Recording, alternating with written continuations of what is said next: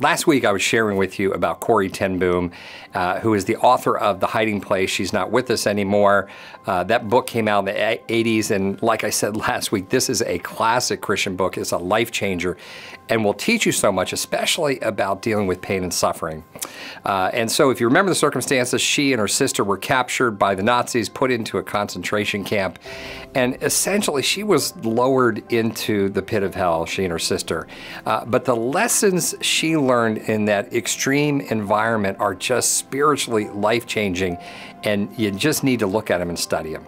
So her entry into the concentration camp, as you can imagine, was an extreme shock. It was a horribly dark place. People are being put to death, they're dying from starvation, exhaustion, etc. They are in barracks that are extremely overcrowded. So think about this, how could this be a blessing? Well, what she found was, she wandered into those barracks, and she and her sister, and they sat down, and immediately she was attacked by fleas. It was like no mistaking what was going on.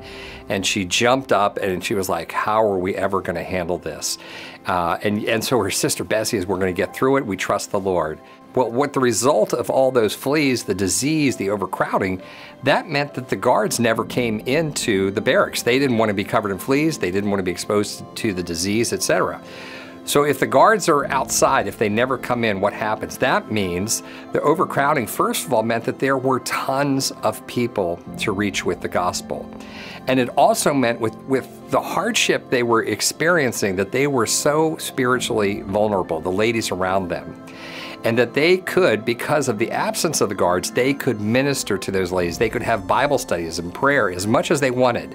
What seemed like a curse and was a curse also was a blessing. The other thing Corrie said was this. She said, look, the darker that place became, the more the Word of God stood out, the more it shined, and the more they shined in the darkness. They were the light, God's Word was the light, and it drew people like crazy. So if you had to sum that up, if you had to sum up all that, I'd say it's this, that often in life, what seems like a burden is actually a blessing. When Corrie was a young child, she had a conversation with her father, and this thing kind of stuck with her for the rest of her life. But her father explained to her that there were just some burdens for her that were too heavy to carry. She couldn't do it. And he said, Corrie, I will carry those for you.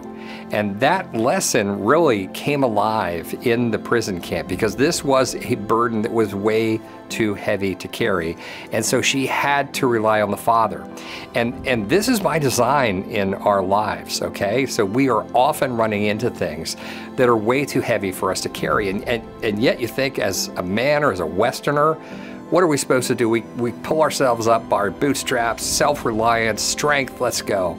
And that doesn't work in the kingdom. Oftentimes, all these things are designed to get us to the end of ourselves.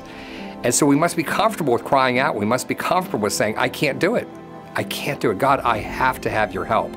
And actually, that crying out acts like a magnet. It draws the Father when you do that. So don't be afraid. Cry out to the Father and say, I need help. One thing that Bessie was always modeling and teaching to Corrie was that our predicament is often our calling. So our hardship, that's often your calling. The circumstances that you are put into that oftentimes you don't want to be in, that is the place God has put you in, and it's often there by an assignment. That doesn't mean that the Lord doesn't love you. Corrie often used the great example of being on a train and going into a long, dark tunnel.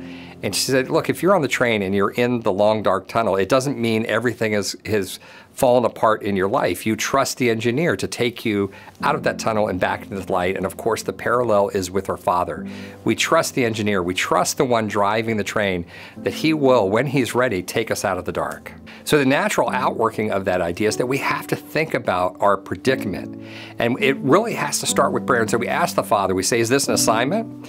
Because if it's an assignment, what we have to do then is to accept it. And not only accept it, that I always say we reach out, we close the prison door.